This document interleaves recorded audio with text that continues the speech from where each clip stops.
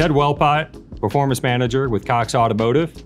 Today we're talking about the strategy page, specifically how can that help our dealership acquire vehicles that make sense and save time. So the strategy page is really important because what it does is it follows us around to all different areas within the tool, and it helps our team be more efficient in their day-to-day activities. How do we get there? From the home page on vAuto, we come over to provisioning. Once we click on provisioning, you'll see the drop down. We'll go ahead and we'll click on strategy, and that will take us to the strategy page. Once we're on the strategy page, we're going to want to go ahead and expand the view so that we have all the data showing on that page. We can also add dollar buckets, 15 to 20, 20 to 25. We can expand that as well. Your performance manager can help you out with that.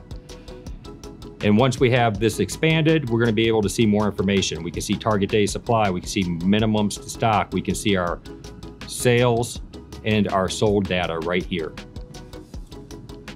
We're going to dive into intermediate SUVs. And this is where we're really going to get the information that we need to help the tool give us the information on the appraisal and the service drive and out at the auction that will help our team be more efficient. So once we're in here, these blue squiggly lines, when we click on them, that will open a pop-up box. In this particular example, we're looking at intermediate SUV. And in this intermediate SUV box, we can see the orange line is the market sales for my market, and the blue is our inventory as a percent of our inventory. In this particular example, we see that we have a hole in the $30,000 to $35,000 bucket. It's the third best selling segment in the market.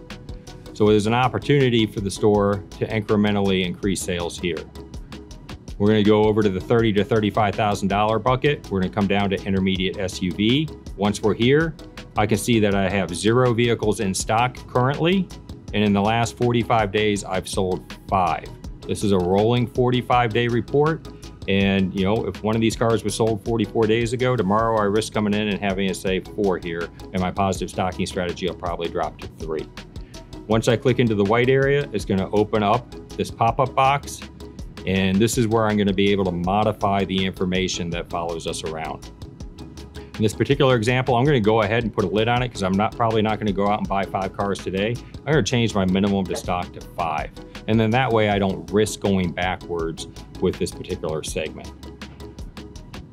The next area is appraisals. By the way, all these blue items here are clickable links. They will take you to these 7 appraisals that you did not bring into inventory. So this is great for a save a deal meeting. And service appointments. We're going to look at this a little bit deeper in a second here, but these are appointments that are coming in, and then today, tomorrow, or next week that have an intermediate SUV between $30,000 and $35,000.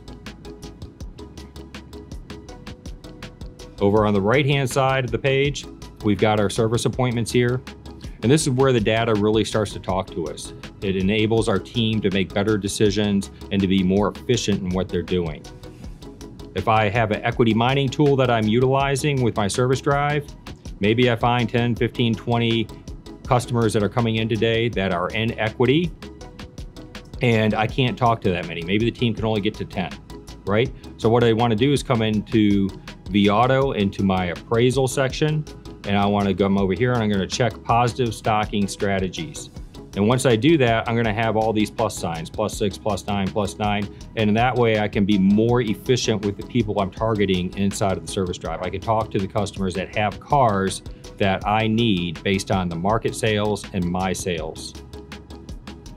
On the left side, we have the appraisal tool. And this is just a snippet out of the appraisal tool. Over on the right-hand side, your managers, when they're desking a deal, they're going to see a grade, and they're going to see a positive or negative stocking strategy here. So if the vehicle is a clean car, has a good Carfax, a good market day supply, you put some common sense into it, and it's a retailable car, I know I need this car. The higher the stocking strategy, the more all hands on deck it should be. If I've got a +3 here, or a +5, or a +10, if I can't close the customer, I'm getting another TO. Or maybe I'm getting the general manager to come TO, or maybe I'm offering to buy the car. right? All hands on deck. This can help the team increase their paycheck because they're going to get a car that we know we sell, the market sells, and we need. This data also follows you out to StockWave, which is our auction tool. You can sort inventory out there based on your stocking strategies. That's our quick tip for today.